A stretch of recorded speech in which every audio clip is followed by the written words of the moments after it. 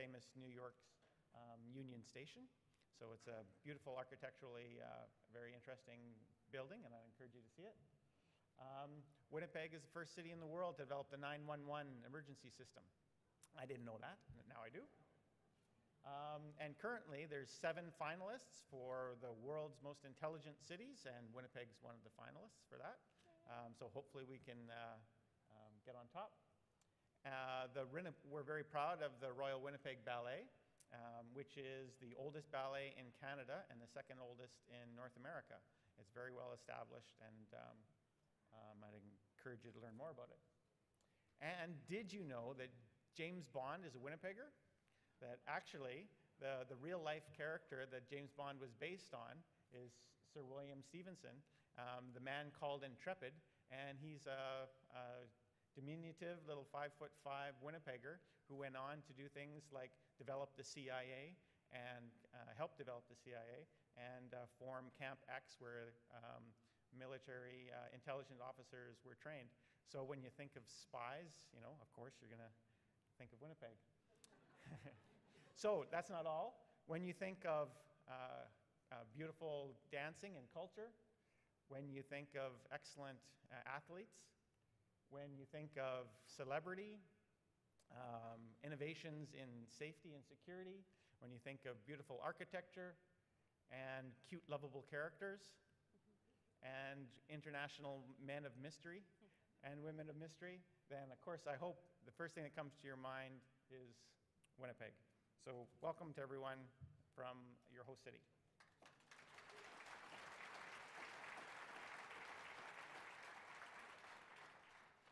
Also, another fun fact, did you know that this is the 25th anniversary of CAHR? So I'd like to congratulate CAHR on its 25th anniversary and thank all the leadership throughout the years for really guiding this organization and all of the conference organizers over the years. So congratulations to CAHR.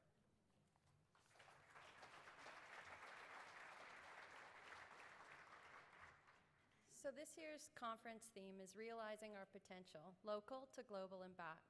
There have been incredible advances in the field of HIV with continued global efforts with improved prevention, treatment, and care. Now is the time to build on these efforts to more fully and effectively realize our potential. Lessons generated in Canada from our HIV research community have important implications for many settings around the world, and these need to be shared. Similarly, there's significant knowledge globally that we need to examine and apply here in Canada.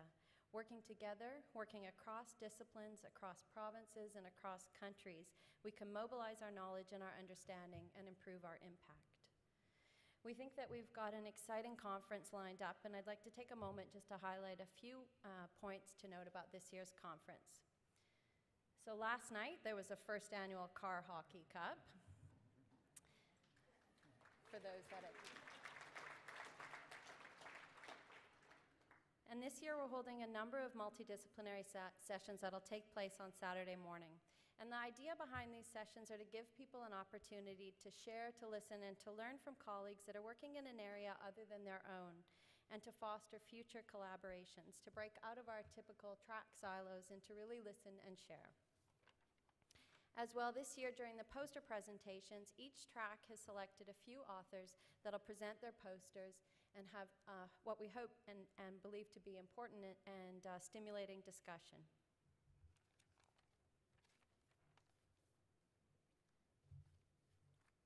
Great. So it took a lot of work to put this conference together like it does every year, and we'd like to especially thank the Scientific Program Committee, whose names you see up there. Everyone worked really hard. That's our track chairs, and especially the CAHR office and Sea to Sky, who really helped put this together. So thanks to the Scientific Program Committee.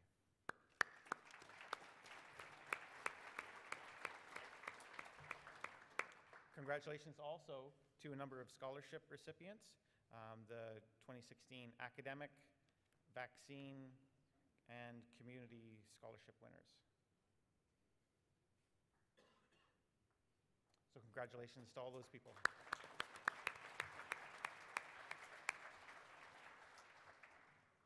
Okay, So I'm very pleased to introduce Dr. Ken Casper, Director of the Manitoba HIV Program. Ken is a good friend and colleague. He's an amazing clinician, and he's been an incredible leader for our program here in Manitoba, and I'm very pleased to welcome up to the stage.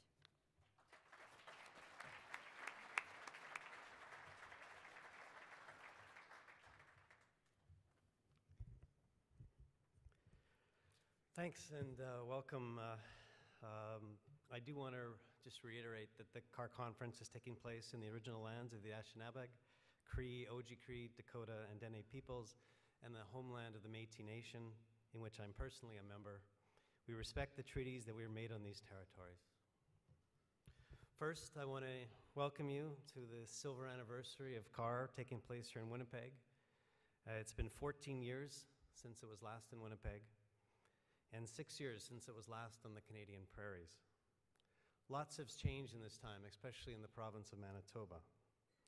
We started the journey of the Manitoba HIV program in 2007. Currently, it's a centralized program in Winnipeg as a partnership between 9 Circles and the Health Science Center. We've been expanding our partners here in Winnipeg and outside our big city. With one example that I'd like to announce, the future development of a Brandon HIV clinic, which will be starting in September of 2016. And we've been working on this for many years, and we're very excited about having a Brandon HIV clinic.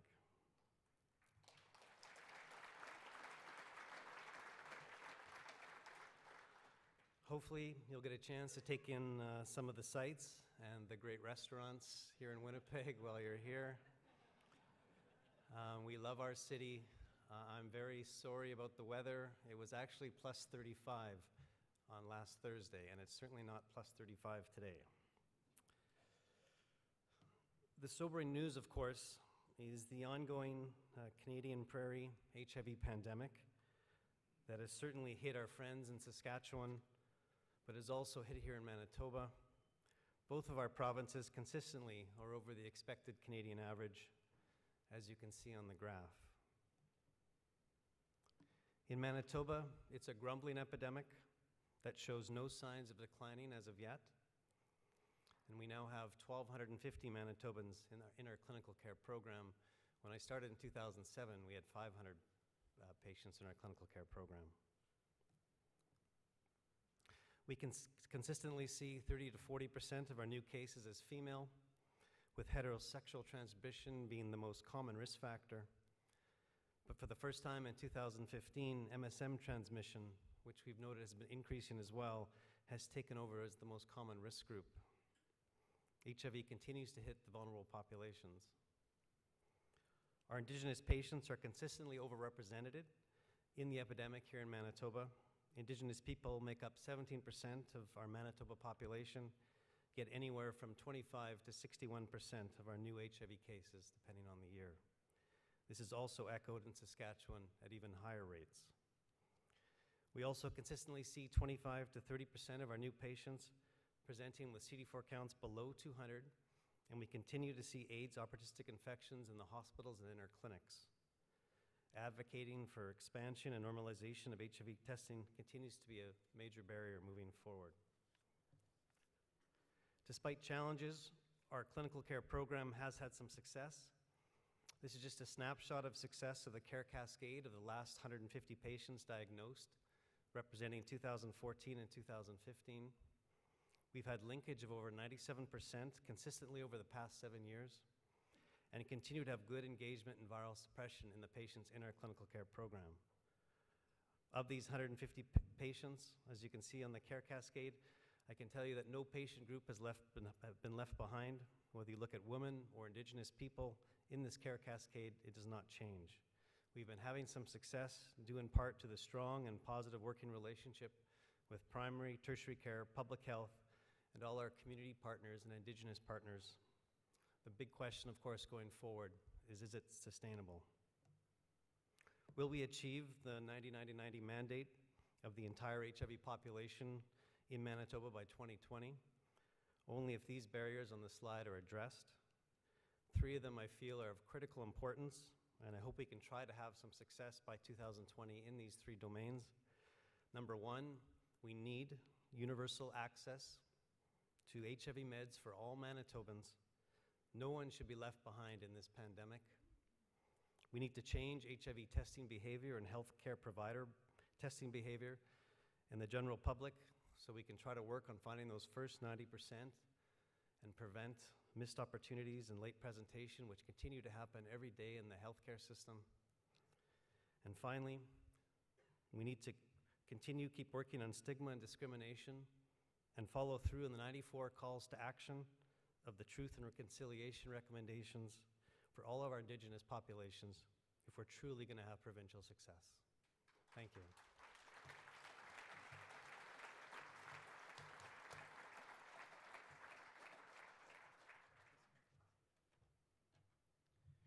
Thanks very much, Ken. We felt it was really important to have someone from the front lines really come and address the conference right from the beginning, and no one better than Ken. Thanks for your remarks. It's now my pleasure to welcome to the stage the president of CAHR and professor at Memorial University, Michael Grant. Mike?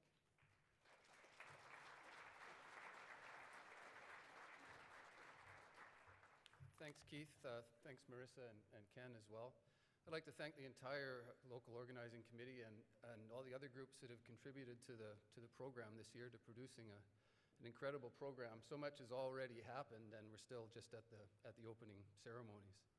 It's an honor for me as CAHR president to welcome you to Winnipeg, and somewhat fortunate as well after foolishly taking part in the first CAHR Cup. So I'd like to thank the medical staff as well for allowing me to remain ambulatory and somewhat ambulatory and take part in the opening reception. And some of that medical staff is on CAHR Council, and I'd like to acknowledge CAHR Council, who have worked incredibly hard on a volunteer basis over the last year to run the program that CAHR has developed and grown over the years and prepare for the annual conference. I'd also like to thank our sponsors. It goes without saying that the conference couldn't take place without the contribution of all of our sponsors.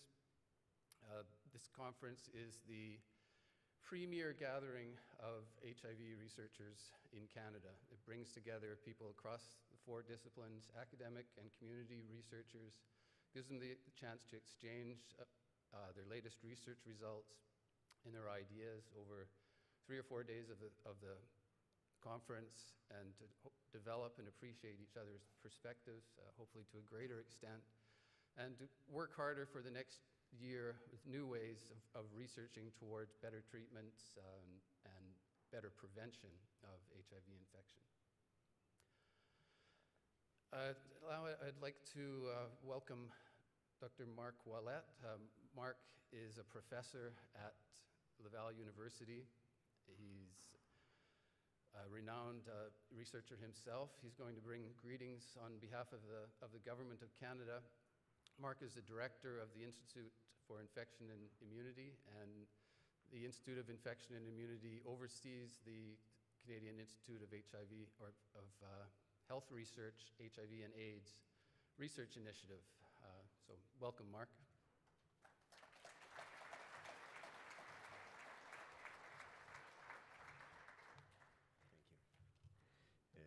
Merci beaucoup, Michael. Donc, au nom du gouvernement du Canada, c'est un grand plaisir d'être ici aujourd'hui, de rencontrer plusieurs amis, de faire des nouveaux amis. J'étais au symposium des nouveaux investigateurs aujourd'hui, et c'est très plaisant de voir cette nouvelle génération de chercheurs là, qui vont contribuer à la recherche sur le VIH-Sida. So, as you know, HIV is a priority for Government of Canada. We have the HIV initiatives, and within this initiative, there's a specific amount of money. It's $21.5 million a year that is devoted for research purposes, and this is being managed by CAHR.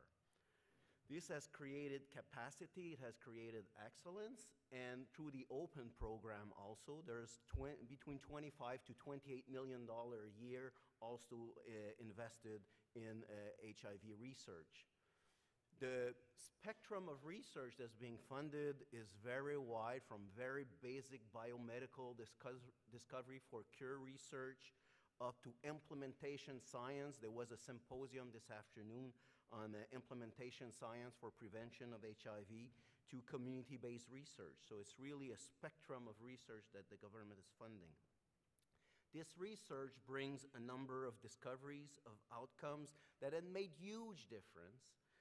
I think in Canada, usually HIV/AIDS can be manageable. One testimony of this is we had a comorbidity initiative, and we have consulted experts and people living with HIV/AIDS, and the priority was aging.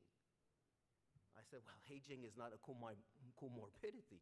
They said, yes, but this is now important for the community. And this was really a result of research that led to these impressive outcomes.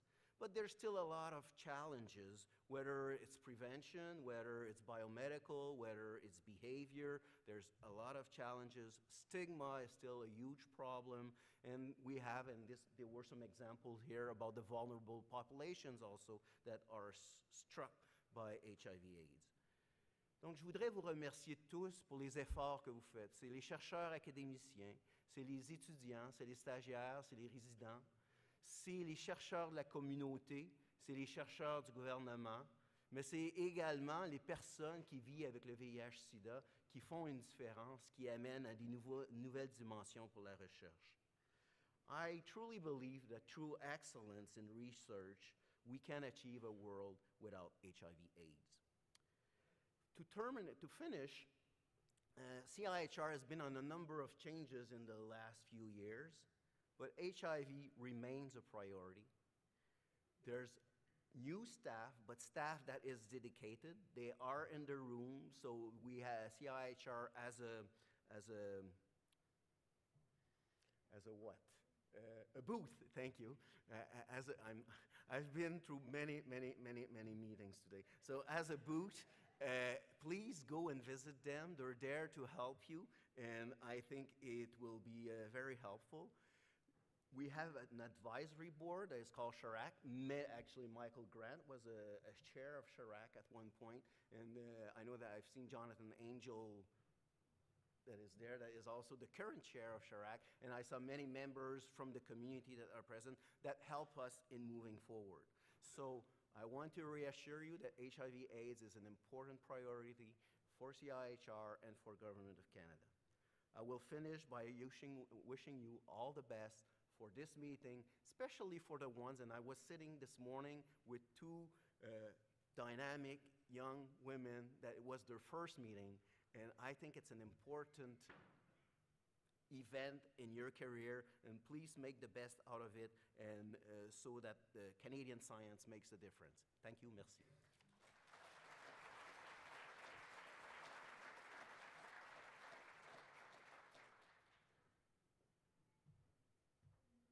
Thank you very much, Dr. Ouellette.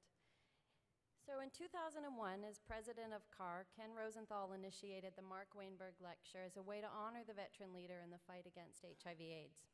The CAHR Conference Organizing Committee bestows the honor of the Mark Wainberg Lecture to both honor Dr. Wainberg's ongoing contributions and to recognize the efforts of others in the research community who exemplify the same traits of excellence, perseverance, and commitment to the cause of finding innovative and groundbreaking ways to address the epidemic.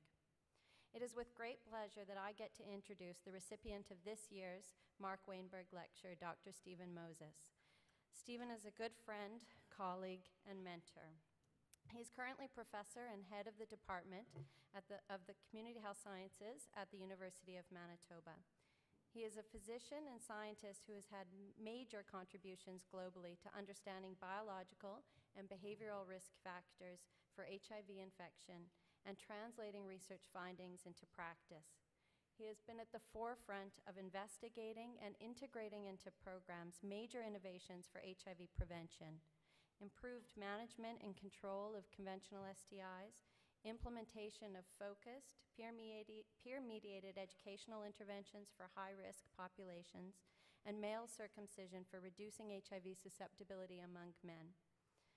Dr. Moses was co-PI on the landmark trial of male circumcision for HIV prevention in Kenya that helped lead to the scale-up of medical male circumcision services in Eastern and Southern Africa. He's authored over 230 peer-reviewed publications, as well as several monographs and book chapters, and has made numerous presentations at national and international conferences. I first met Stephen when I was a medical student, and he provided an opportunity for me to go and spend the summer in Kenya with the University of Manitoba's HIV programs. And that opportunity opened up more doors and more opportunities and shaped the work that I do as a clinician and as a researcher. Stephen has continued to be a mentor and an advisor to me, and I am forever grateful for his friendship, his guidance, and his support. Welcome, Stephen, and congratulations.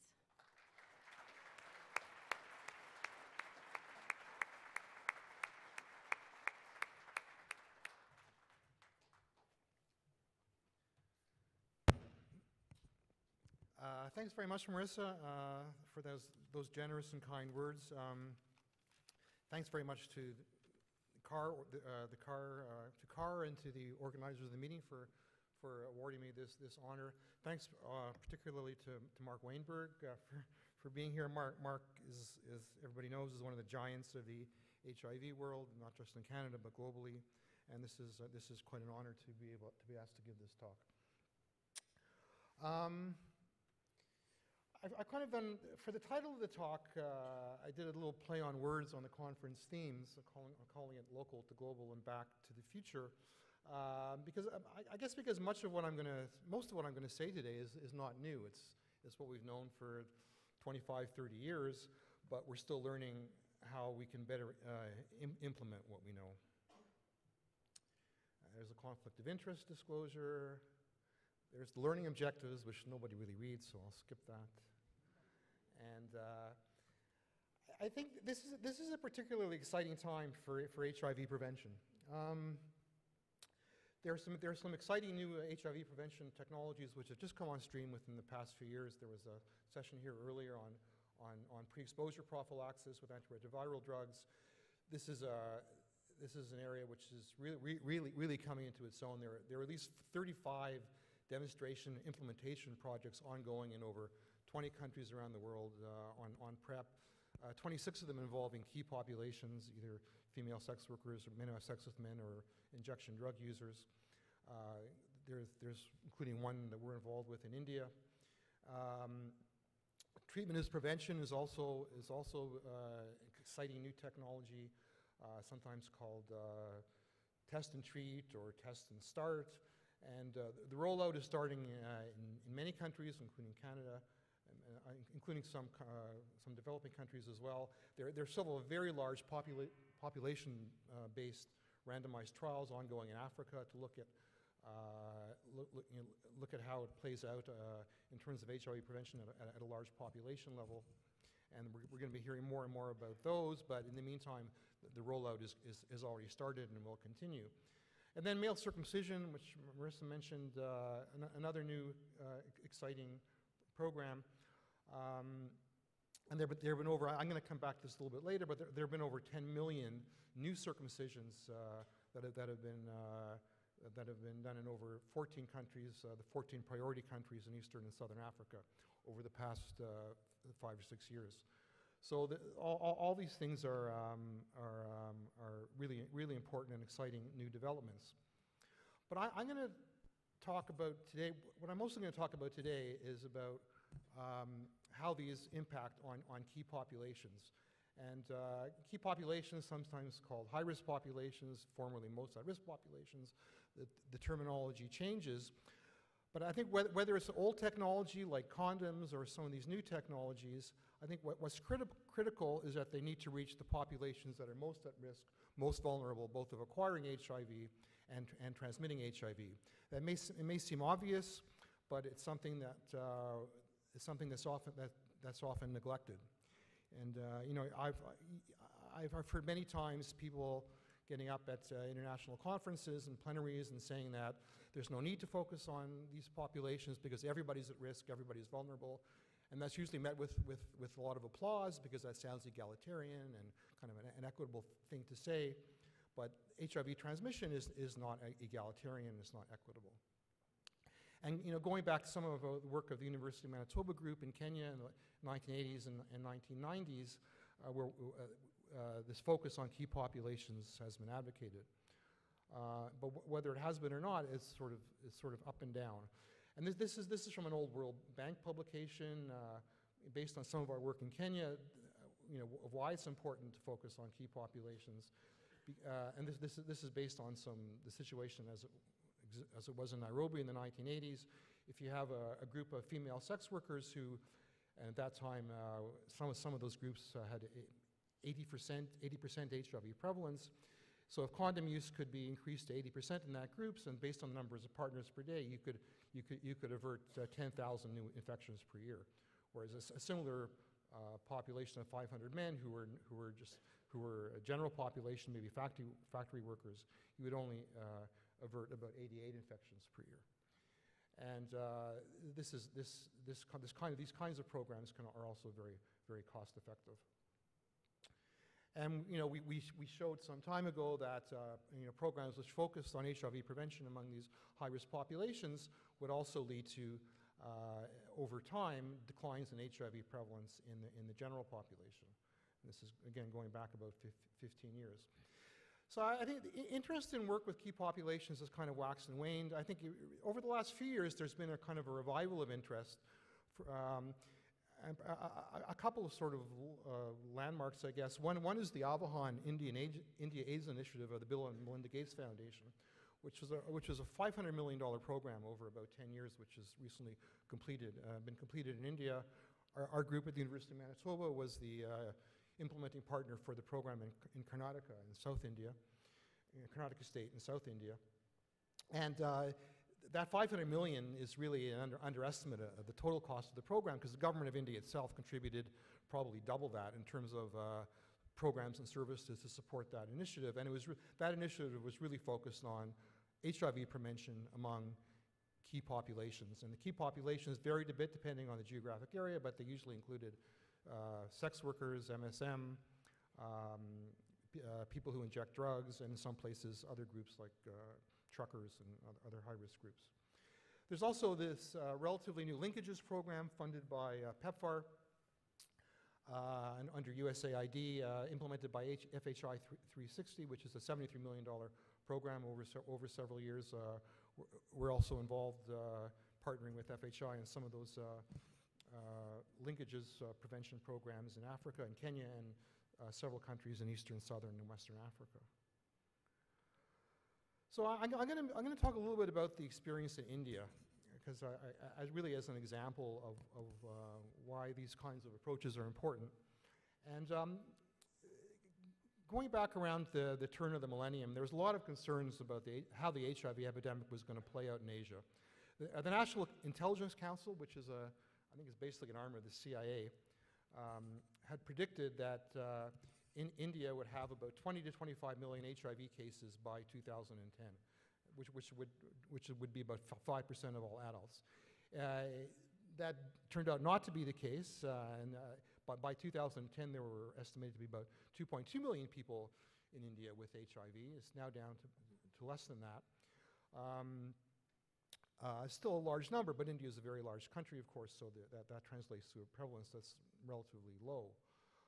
But the common wisdom then was that the HIV/AIDS situation in Asia was similar to what it had been in Africa 15 to 20 years earlier, and that's clearly not the case, and I think was based on a misunderstanding of the transmission dynamics of HIV, and also to some extent the response. And I think what became clear in India early on was that there was a lot of heterogeneity within the country itself, and so a district analysis was critical. There were about 50 high prevalence districts, many of them rural, which had 10% of the national population only, but about 50% of the HIV cases. And there were many high prevalence districts in 3 major clusters, which are shown on the map.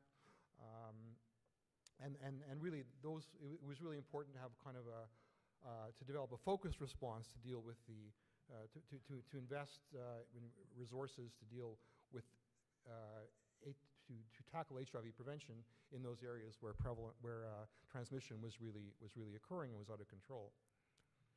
And we kind of put our thinking together in this monograph published about 10 years ago by the World Bank our understanding of the approach to HIV, what the approach should be to HIV prevention among populations, particularly in South Asia. This is still available online if anybody's interested. But the approach was basically that in concentrated epidemics, as was mostly the case for much of Asia, effective, focused prevention efforts among the most at-risk populations should have major impact in reducing HIV risk among them and also in the general population, and that was really what was crucially needed. Even in generalized epidemics, and the data here are less strong, I would say, but even in generalized epidemics, we feel that focused prevention efforts among the key populations is still important and necessary, but it's not enough, and additional prevention efforts in the general population are going to be needed. So in terms of HIV prevention and sex work in India, HIV transmission in sex work networks is likely to have a substantial impact on overall HIV incidence and prevalence. There's a large sex worker population in India, estimated 5 to 15 female sex workers per 1,000 adult men. HIV prevalence among female sex workers are tenfold greater than that in the general population in everywhere where you look for it. So I think with the few possible exceptions, the sexual structure in India is unlikely to sustain HIV transmission independent of sex work networks. So our approach was a geographic one to address the issue of scale at the micro and macro level. So go into a district, identify where the main hotspots were, whether in cities or in other rural areas, and then within the hotspots to cover all the critical sexual networks with prevention programming. And I think the key strategies, I'll just touch on this briefly. I think Jamie Blanchard in his plenary session on Saturday we'll talk about this in a little more detail, but our approaches were to partner with NGOs that were large and experienced in community development, to have strong technical management support, focus on community mobilization and participation, work on the enabling environment, use evidence to guide programming, and set ambitious targets and assess progress against them. And this approach was adopted not just in the state we were working in South India, which is in the southwest of the country, but nationally by the government. So over the course of about 15 years, these what in India are called targeted interventions, and in this example for female sex workers, was expanded to cover virtually the entire country. Major national effort. And these are the kind of ways we track the effort. The curve in red shows the total number of sex workers that we're covering in Karnataka State in the districts we were working in, about 60,000 that we had identified and enumerated. And of those 60,000, about 50,000 per month were contacted. 50,000 were contacted at least once a month by peer educators, so over 80%. And about 20,000, or about a third, were visited the clinic, the clinic where we provided counseling and education and STD treatment and other things, HIV testing on a monthly basis. And we also made sure that condoms were distributed. The only prevention technology that we had during those years was condoms, and we made sure that sufficient condoms were prevented to meet the need. And we estimated an average need of about 32 condoms per sex worker per month. We made sure that those condoms were available, and they're also distributed in an equitable way, because not everybody, some required many more and some less. And I think the results over time were quite striking. This slide shows 3 rounds of integrated behavioral and biological assessment done in 5 districts in Karnataka State, in the state we were working in. They were done at 5-year intervals, so about a 10-year gap between round 1 and round 3. And overall HIV prevalence among sex workers dropped from 20% to about 10%, dropped in half. And in each of the districts there was a drop, and some of them, there was a lot of heterogeneity obviously in HIV transmission between the districts, but in all of them there was a drop, and some of them, even at the district level, the drops were statistically significant. I don't have really time to go into what other things that we did, but we did do a lot of work on the enabling environment, working with police, and over time there were declines in reports by female sex workers of having been beaten or raped in the past year. This slide just shows 2 different ways that we measured that. between 2006 and 2008. And overall, in the general population, at least as measured by HIV prevalence among antenatal clinic attenders, there were significant declines in HIV prevalence from about 1.5% when we started in 2003, now down to about 0.35%. So there have been a number of attempts to estimate the impact of these programs. For a variety of reasons, it was not possible to do massive randomized trials in India, and I think it's always going to be difficult for these kinds of prevention programs. But a number of efforts through modeling and making assumptions about condom use, a number of studies were done to estimate the impact. One study done by the Institute for Health Metrics and Evaluation, which was an independent study published in The Lancet a few years ago, estimated that 41,000 infections were averted over 4 years in Karnataka state and about 100,000 in the 4 southern Indian states that were part of the Avahan program. Our data, we estimated a little bit more numbers of infections averted. Pickles and colleagues in a couple of papers in Lancet Global Health a few years ago estimated over 200,000 infections averted over 4 years in the 4 southern states, and over 600,000 infections over a 10-year period. And I think there's data now from India which shows at a national level what's been going on. So this slide shows numbers of people living with HIV going back to 2007, and there's been a steady decline over time from about 2.2 million in 2007 down to around 2.1 million. And this is in spite of treatment being offered, particularly beginning around 2008, so you'd expect that treatment would have an effect in reducing mortality and thereby have an effect in increasing prevalence. But in spite of that, the incidence is obviously high enough to be able to counteract that effect. This slide also shows prevalence as a proportion, also declining. This slide shows trends in HIV infections, so an even more marked decline in incidence, which is what would have been expected in terms of the going down from about 200,000 estimated cases, new cases per year in 2001 to about 70,000 in 2015. And this slide shows a scale up of ART, which began in earnest in around 2006, 2007, and reaching quite high levels by 2015. Close to 1 million people now in India with HIV on treatment. And in spite of that, and because of that, mortality is decreased, which is what the orange curve shows, but in spite of that, prevalence has been decreasing. So just summarize this sort of portion of the talk.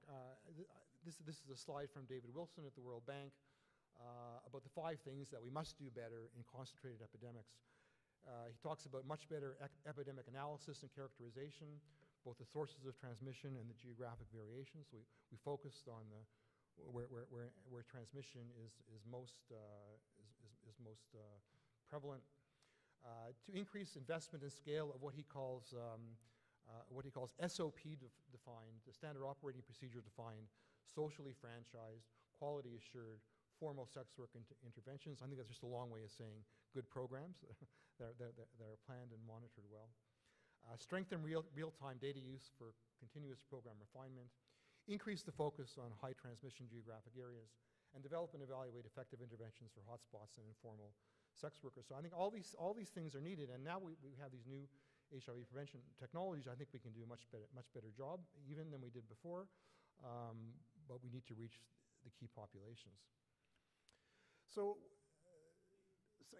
people often will sort of accept that line of thinking about the importance of working with key populations in Asia, but the question is often asked: what about Africa, where the epidemics tend to be more generalized, or they're more generalized epidemics, although not all, but there are many generalized epidemics. This is a slide from a publication of Steph Burrell. I think Steph is here. He's a Winnipegger, by the way, so get that in. Although he's at Johns Hopkins now. This is a meta-analysis of HIV prevalence studies among female sex workers in all adult women in a number of African countries as well as India. And it just shows this stark difference between HIV prevalence among female sex workers and the general population, differences of anywhere from 2.5-fold to 54-fold, 2.5-fold in South Africa to 54 times the prevalence in India. So clearly much higher risk for these high-risk populations. And the percentage of women reporting commercial sex in these countries is relatively high. This is an old study from Michelle Carriel from 20 years ago, but I don't think our more recent studies from Kenya have shown that it hasn't really changed much. At that time in Kenya, about 6% of the adult female population was felt to be engaged in commercial sex. And some of the other countries, the range goes from anywhere from 4% to over 10%.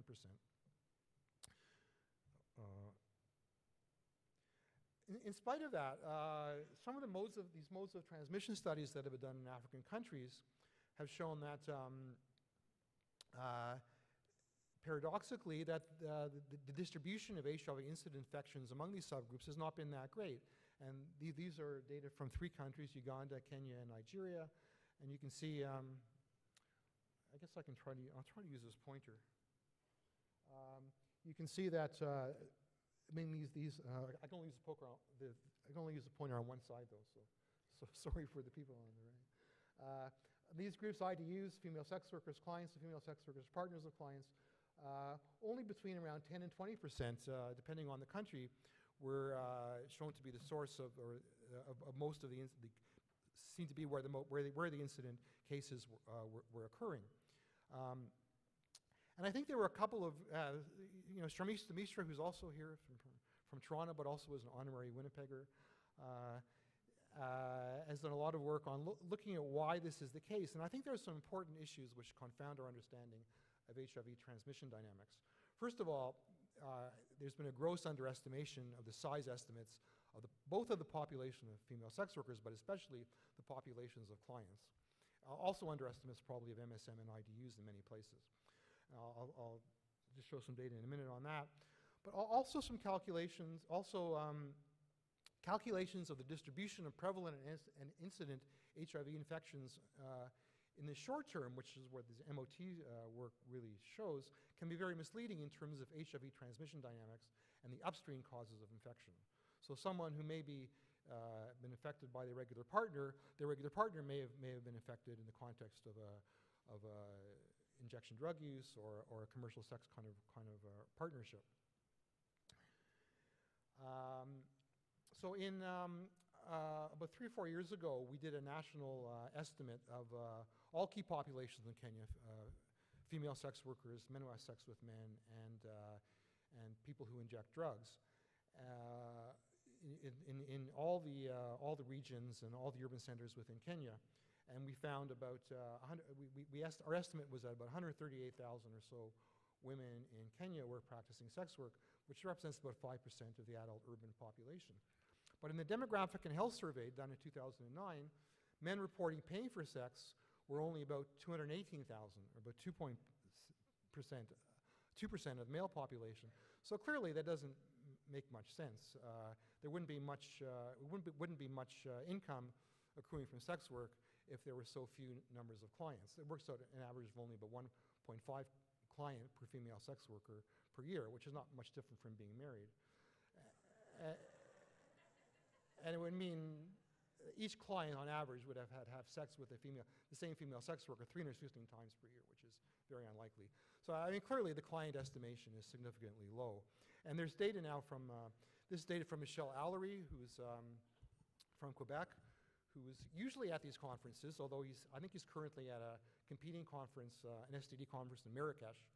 Although why he would choose Marrakesh or Winnipeg, I don't know.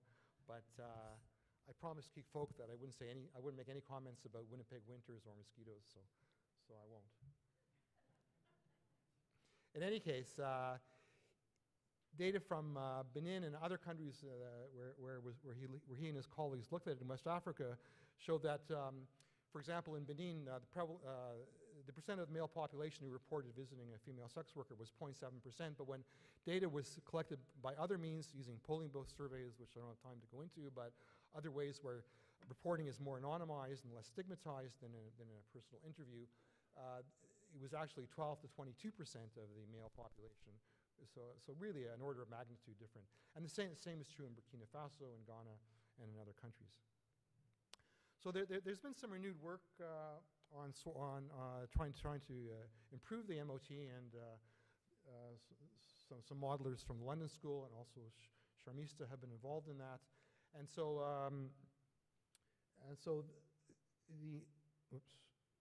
the proportion of new HIV infections attributable to key populations now has gone up. This is an example of Nigeria, originally 26%, and the revised estimate was 55%. And I think as these estimates get more and more refined, I think this will continue to be borne out. Again, Michelle Allery's group in West Africa looked at the population attributable fraction related to among men related to sexual contact with female sex workers, and found that, for example, in Cotonou and Benin, 76% of new infections were attributable to sexual contact with the female sex workers. So clearly important. And his program, which provided protection, HIV prevention, to female sex workers, both from acquiring infection but also from transmitting to others if they already had infection, it was estimated that they may have prevented 62% of new HIV infections among FSWs, but also 33% of new infections in the overall population. Swaziland, so those are largely still concentrated epidemics. There isn't a lot of data in this area from countries with generalized epidemics, but I tried to get some data from Swaziland, which is a small country in southern Africa, population only 1.1 million, so about the size of a small district or even half a district in India. But very high HIV prevalence among adults, 20% in 2014. Hasn't changed much in recent years. There's some evidence that incidence may be declining, but it's still obviously a huge problem. In a study by Steph Barral in 2014 and colleagues, the HIV prevalence among a group of several hundred sex workers that they identified was 61%, so extremely high prevalence of HIV. And only 40% of them were on treatment. So clearly, if any group is important for a test and treat kind of strategy, this is one that needs to be reached, and it's not being reached in an adequate way.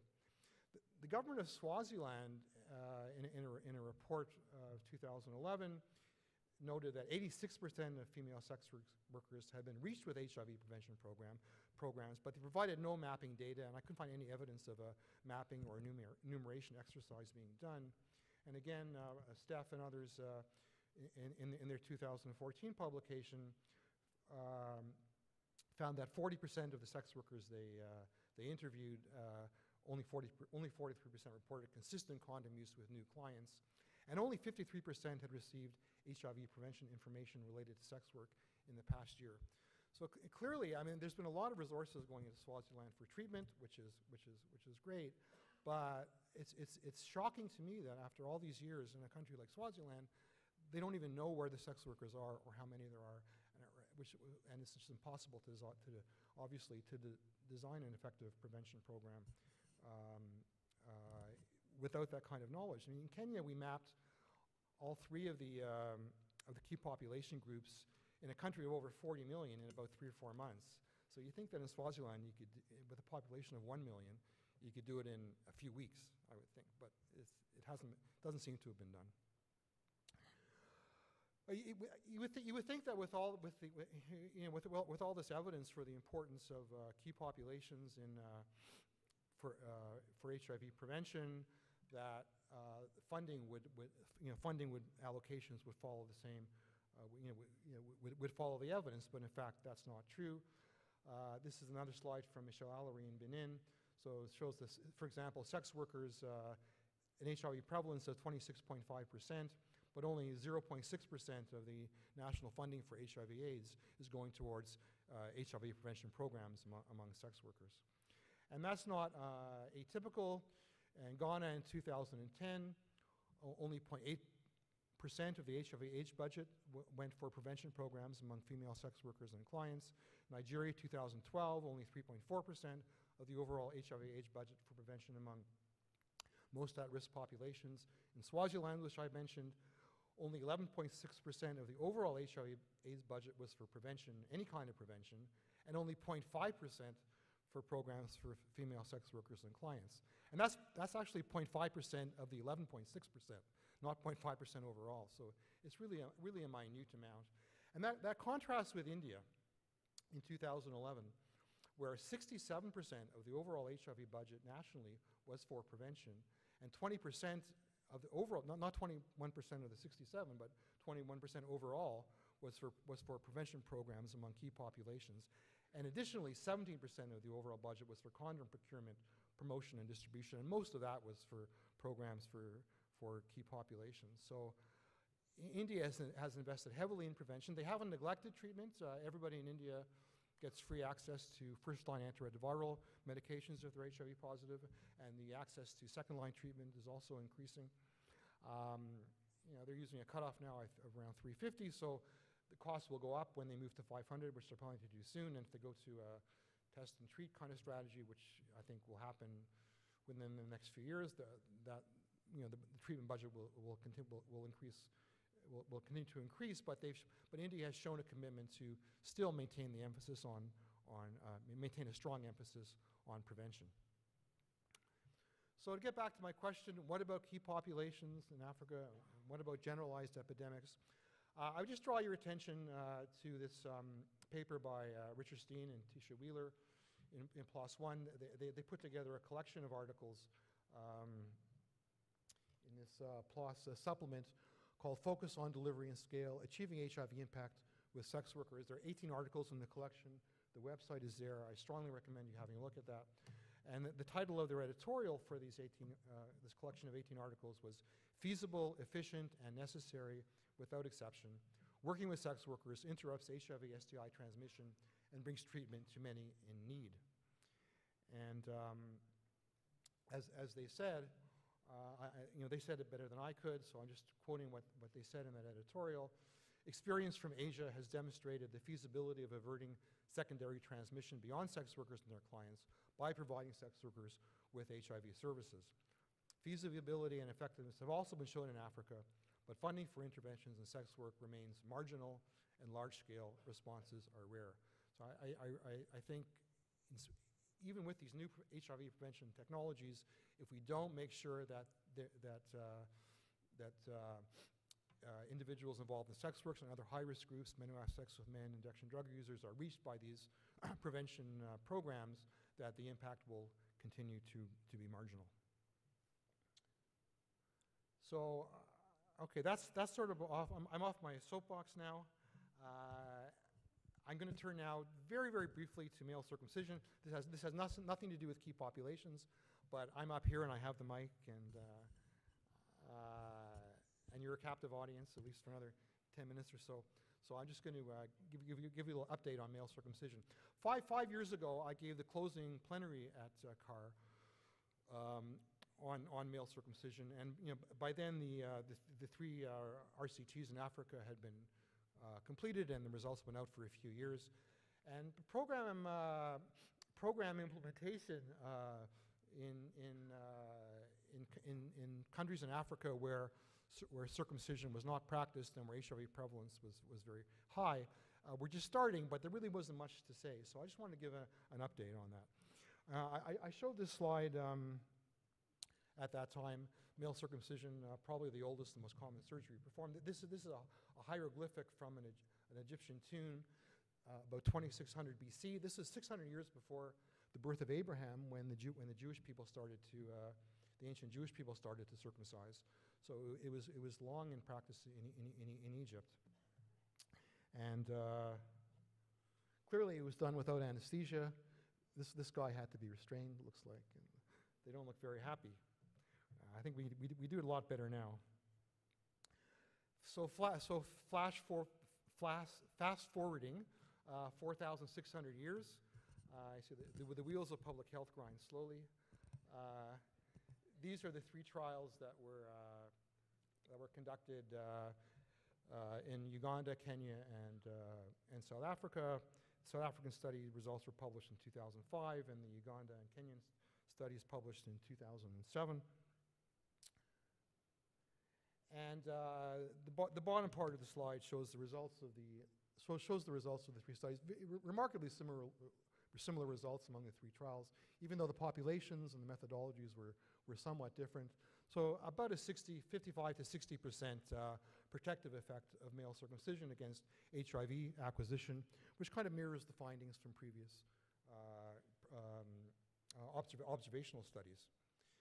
And there have been at least 3 meta-analyses done on this work, which may seem a bit over the top, because it's clear if you did these results are so similar that it's hard to imagine that a meta-analysis which combines them all would show anything different, and of course they didn't.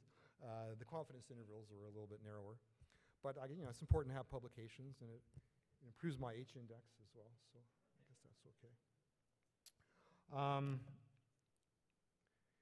And this is data from our trial in Kenya, which shows that the study only went for 2 years. It was stopped even before 2 years, but we did follow people for several years beyond the end of the trial, because although circumcision was offered to everybody in the control group, only about half of the men in the control group opted for circumcision. And if you look at HIV incidence, comparing those who were circumcised versus uncircumcised, this difference continued and in fact increased in magnitude over time. So as a result, in 2007, WHO UNAIDS published the results of a consultation that male circumcision should be recognized as an efficacious intervention for HIV prevention, and it should be promoted in certain contexts. So at that time, a few years ago, this clearinghouse was developed on male circumcision, and it's still at that website, which I recommend. But back in 2011, program scale up was really just starting. So only about 1.5 million men had been circumcised in the 4 or 5 years since the program began in these 14 countries in Eastern and Southern Africa, where circumcision was being promoted. But over the course of years, by 2012 was up to 3 million. It doubled. It doubled in 2013 to 6 million. Increased to 9 million in 2014. Over 10 million last year. Probably close to 11 or 12 million now. So there's been a tremendous scale up, really, which I had not anticipated, and which is really I think quite remarkable. You probably can't see all the numbers in this slide, but many of the countries have already reached their target in terms of circumcising over 80% of the male population. Kenya is there, Ethiopia is there, Tanzania is there, almost reached its target. Those countries, though, only parts of the populations in those countries don't practice circumcision traditionally. But even in some countries like Uganda, where circumcision is universally not practiced, they're up to about 50% now of all adult men being circumcised, and that translates into over 2 million men. And overall, about 9 million men circumcised over the past 6 years or so, which is about 44% of the target. And that's continued to increase. I think it's likely that the target will be reached within the next few years. And just to remind you, some modeling estimates that universal male circumcision across these 14 countries could prevent as many as 6 million HIV infections and 3 million deaths over 20 years. So I think we're close to halfway there. So I think we can estimate that probably 3 million HIV infections are being prevented through these programs. It's important, though, to remember that it takes time. This is some modeling that we did several years ago for a country like Botswana, which went from about, and we modeled it going from about 10% to 80% circumcision. Botswana is now at about 50%, so it still hasn't reached 80%. But even at 80%, it takes about 10 years or so before an effect on overall HIV prevalence is going to be observed. So I think we're still waiting to observe the effect. Modeling studies that have been done show that the effect should be there, but we won't have really empirical results for a few years yet. And just finally, I think I still showed this slide back then as well. This is a Circ Leaks. There are a number of organizations that are strongly anti-circumcision. Most of them are in the US, a lot of them in California. I think there are about 200 discrete anti-circumcision organizations in California. And they have this website, which is kind of an outing website for people who support male circumcision. And back five years ago, I was a bit concerned that I was on the list, but when I saw that people like Stephen Lewis and Bill Clinton and Bill Gates were on the list, and Oprah Winfrey, in fact, I didn't think that was such a bad thing. But I looked at it again recently, and the list has expanded. So this outing website now, they're now outing about 83 people, I think. So it's expanded. But I was really interested to see that this updated list includes Alicia Keys, Annie Lennox, and Bono. So this is clearly the best list that I'm ever going to be on. So I think that's a good note on which to end this talk. Maybe a good note on which to retire. And I'd just like to acknowledge and thank all the people who've contributed data and ideas to this talk. And thank you all for paying attention.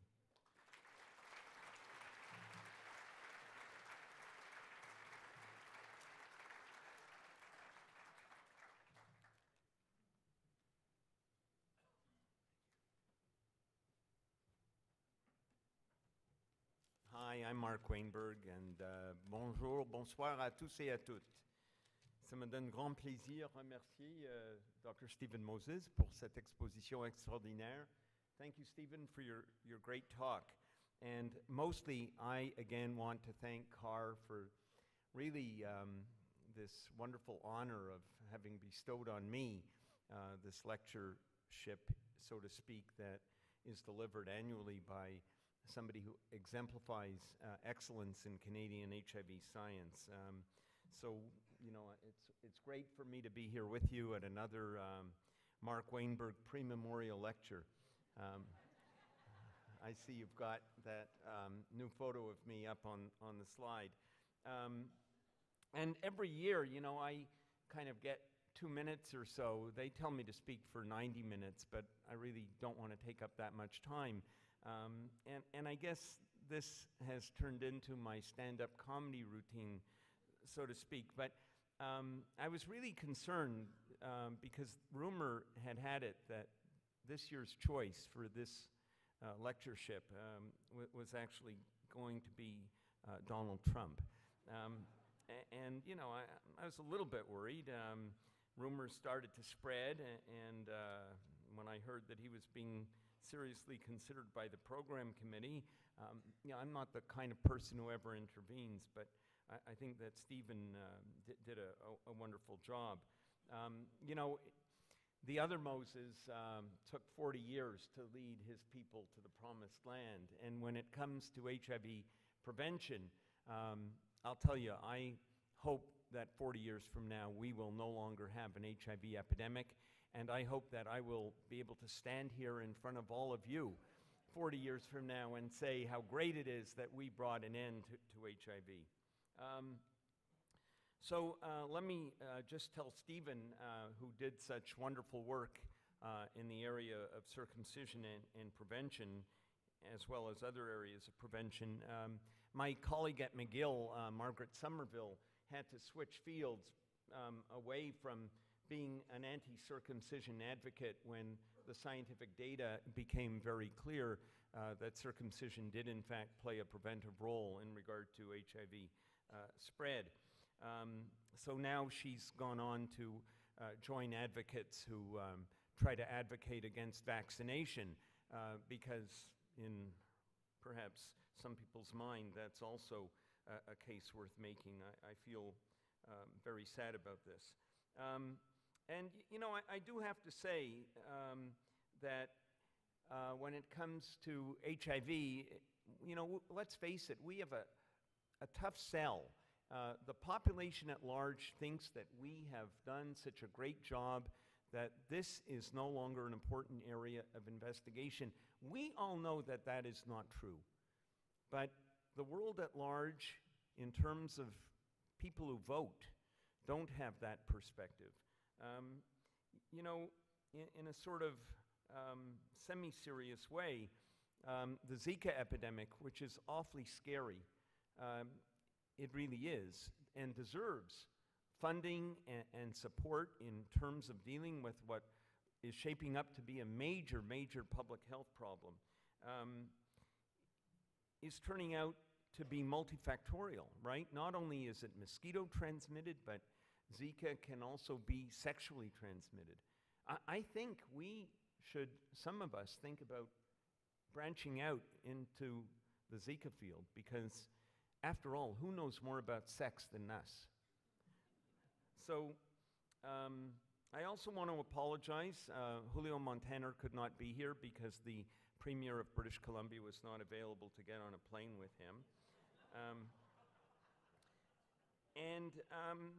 You know, I hope that this lectureship doesn't turn into something that we'll consider to be Ken's folly, as my one-liners fall flat. And I want to tell you why that is. You know, I used to have really good jokes, but you know, my team of raiders is no longer being subsidized adequately by the CAHR budget. So, you know, maybe recognize that they deserve an inflationary increase or something. That would be great. With that, I think I'll just say merci beaucoup à tous. Yom Ha'atzmaut Sameach à tous et à toutes, and thank you for your attention.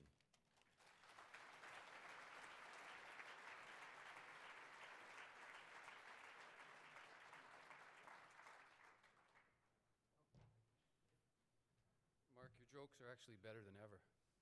Will we get a picture of that? I love Julio jokes.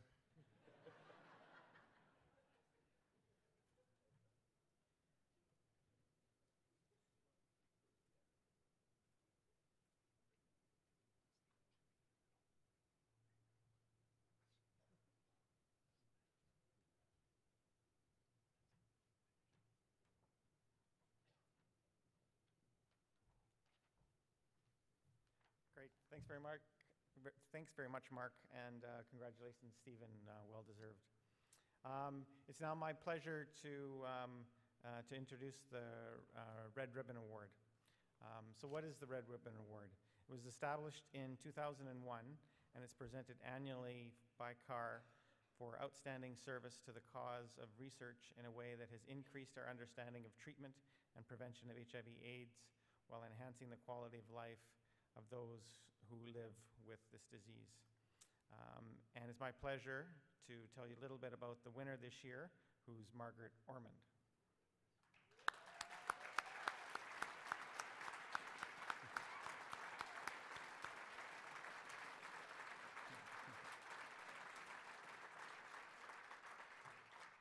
So get comfortable, Margaret, because I've got a lot to say. My comments aren't just my own.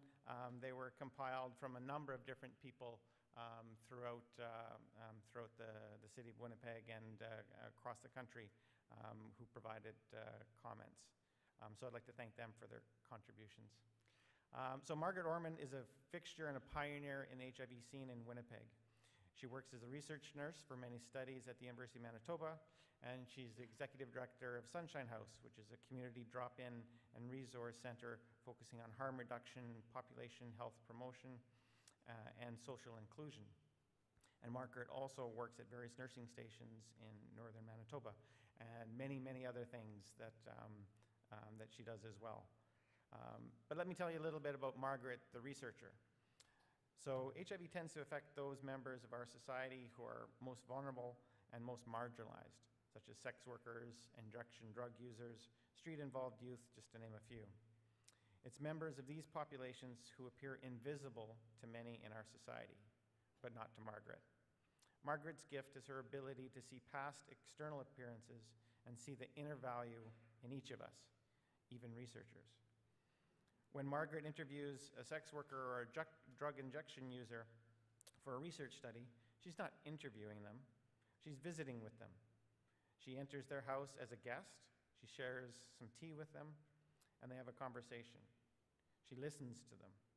Margaret always takes the time to listen to people's stories, and the questions on research surveys actually benefit a great deal from Margaret's approach, and the value of the research generated is improved because of Margaret's approach. What about Margaret, the student, or Margaret, the mentor? Margaret is also a community mentor for graduate students at the University of Manitoba, including one of my own. She's taken graduate students and many academic members, including myself, under her wing and showed them that research in highly vulnerable populations is scientifically important, that these populations should not be overlooked, and how community-engaged research should be done in a respectful and meaningful manner. She's taught me that people are interested in what is happening at a basic level, to the virus and the molecular cell level. It's my job as a researcher to communicate that without all that fancy jargon nonsense, she always tells me. Margaret is a tireless advocate for research and how it should be done properly, and how important it is to address the issues of relevance to those living with HIV in our communities. Many researchers are engaged in studies that are much more relevant to the community and much more effective because of Margaret's involvement. Margaret is also never afraid to not only be the mentor, but also to learn new things and be the student. She's been a member of the University Without Walls, which was in a very intensive learning environment, and she was very engaged in that. And I had the pleasure of going to India with Margaret as part of our International Infectious Disease training program, where we did a course in program science. Margaret leapt into a group assignment on geographic information systems with both feet. So if anyone needs any advice on GIS systems integrations, Margaret is your lady. She said she hated it, but she actually didn't hate it all that much, and she did a very great job. However, like a compass, Margaret was always there to draw the conversation and point it back to reality when some of the discussions got a little bit too theoretical. So she was very much grounded the whole discussions. But I think most importantly, Margaret is an organizer. For almost 30 years, Margaret has been an outstanding community leader working with highly vulnerable populations, many of them street involved. In particular, she was an early leader in working with people living with HIV/AIDS, particularly those from disadvantaged communities, and helped establish Kali Shiva AIDS services, which, among other things, in the late 80s and 90s, provided hospice care to those dying of AIDS who had nowhere else to turn.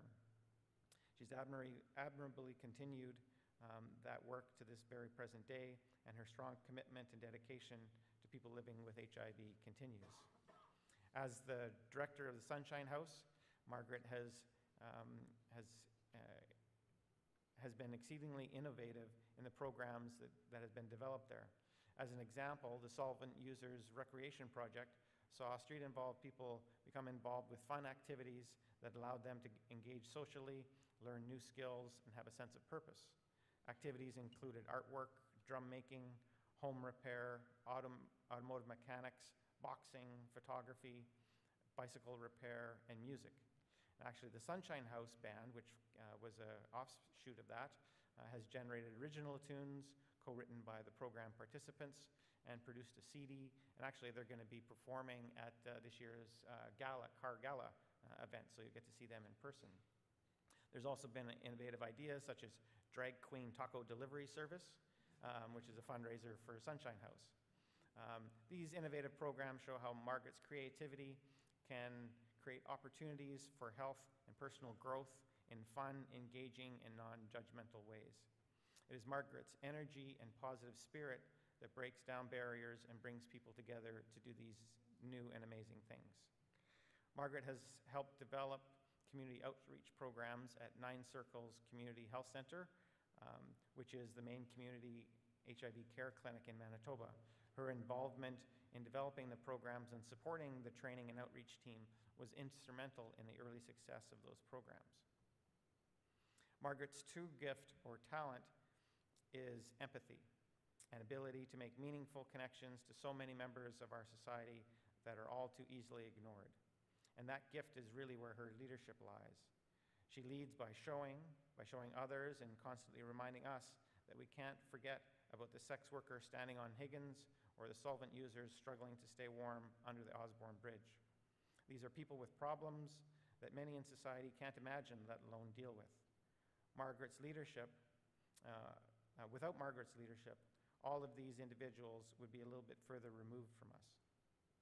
Margaret is a tireless advocate for highly vulnerable populations, especially those living and at risk for HIV. She's a real bridge between the academic research world and the real world where people live with real challenges. Margaret is an optimist who believes all people deserve to be respected and cared about. It is through her creativity and energy that she brings peoples from all walks of life together to work for a common goal that benefits all of us. Her passion and altruism is only matched by her cheek, her foul mouth, and her total disregard for established norms. Her attitude is, I don't care what they think. This is important, and we're going to do it. So I don't know who they is, but they is always getting shit from Margaret. And we love her for that attitude. Above all else, the Red Ribbon Award recognizes those who work to improve the lives of those living with HIV/AIDS. Margaret certainly has done this on many levels for many years. Margaret hates being the center of attention and will be the first to tell you that she didn't do any of this alone and that everyone else deserves all the credit and not her. Don't believe a word of it. It is her energy, her creativity, and her stubbornness that rallies others around. The result is that together, they make a real difference in people's lives. Therefore, on behalf of CAHR, we're very pleased that Margaret Ormond is this year's 2016 Red Ribbon Award winner.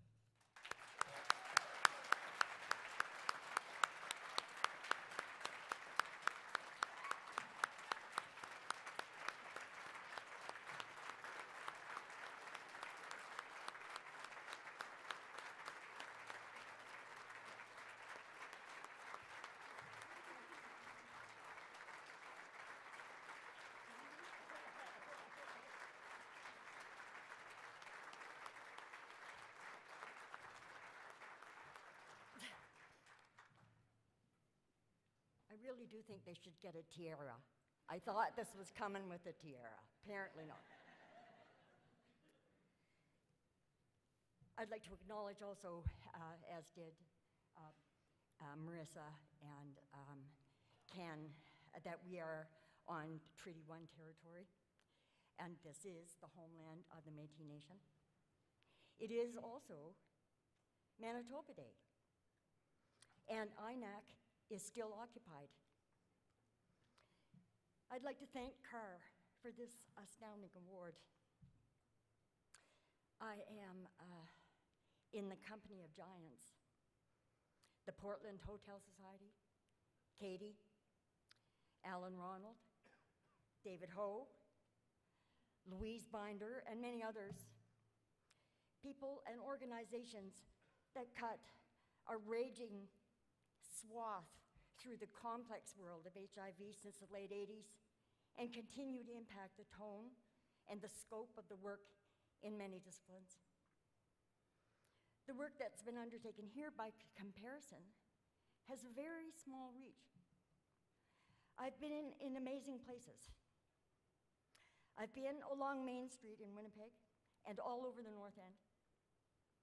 I've been in the Karnataka region of southern India, thanks to the generosity of people like Stephen Moses.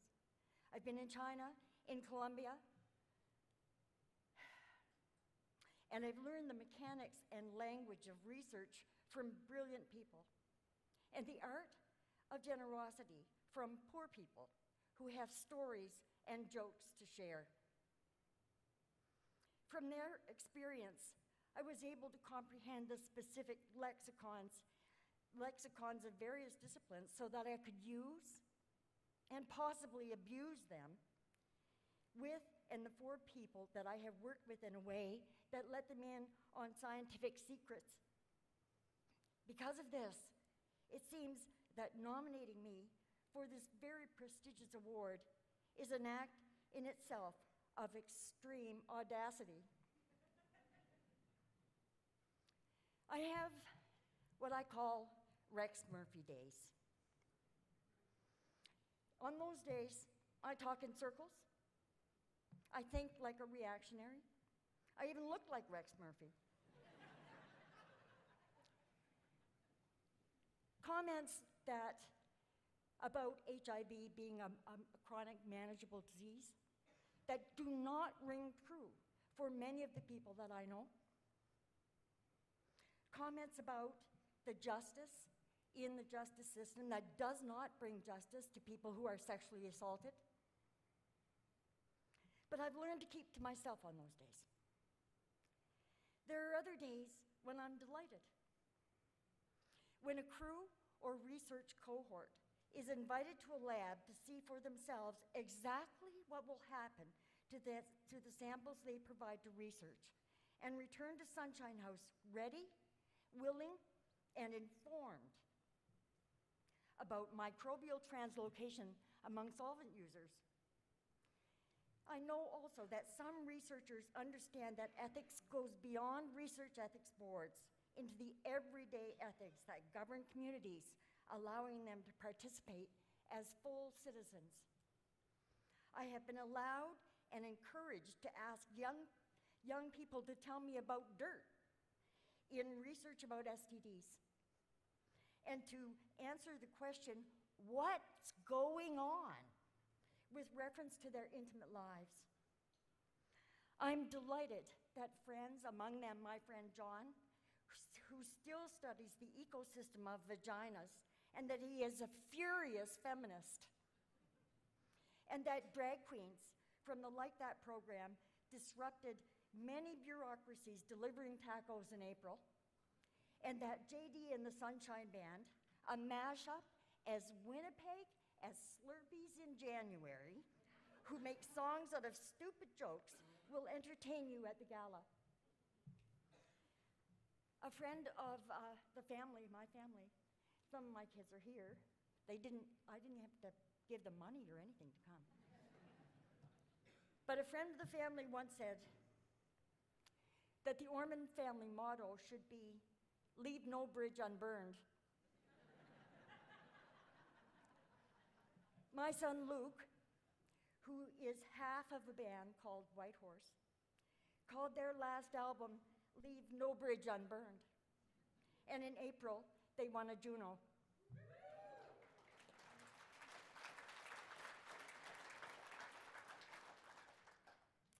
And here I am with you, in this place, insisting on placing history into mapping, haranguing that silence should be considered a mode of literacy, talking dirty, rejecting research that tinkers with lives, and burning down bridges. Someone here made the nomination, so it really is your fault. I do thank you, though, and I do thank all of you for your attention. Thanks.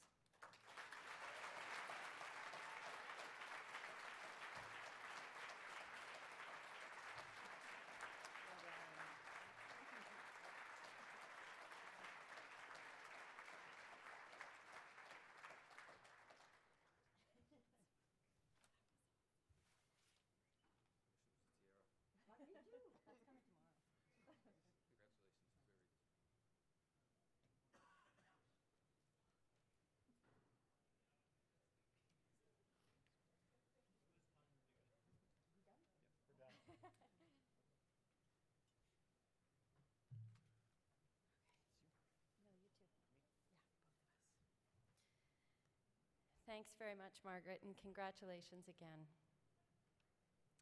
So we are just a few minutes away from wrapping up. We've got a couple housekeeping issues that we need to let you know about. So the first is that you can download the mobile app for the CAHR program for your phone. We also will have internet access throughout the convention center, and all the details are listed there. Great. Just to remind you that the gala event is at the Canadian Museum for Human Rights.